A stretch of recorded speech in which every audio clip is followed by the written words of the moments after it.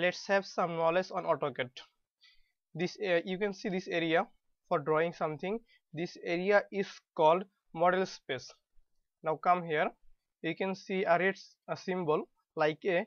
This one is called application menu. Now come here, this area is called quick access toolbar.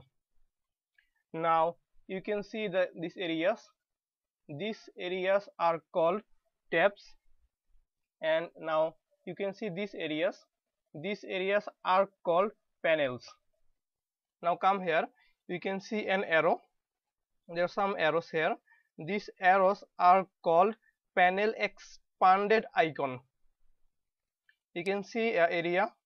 This area is called info center. Now you can see another arrow here. This arrow is called settings button. Now come here, this area is called view queue. Now this one is called navigation bar.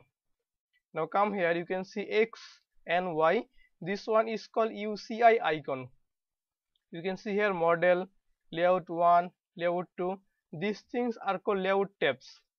Now come here, you can see a white area. This white area is called command prompt window. Now come here, this one is called application status bar. Thank you.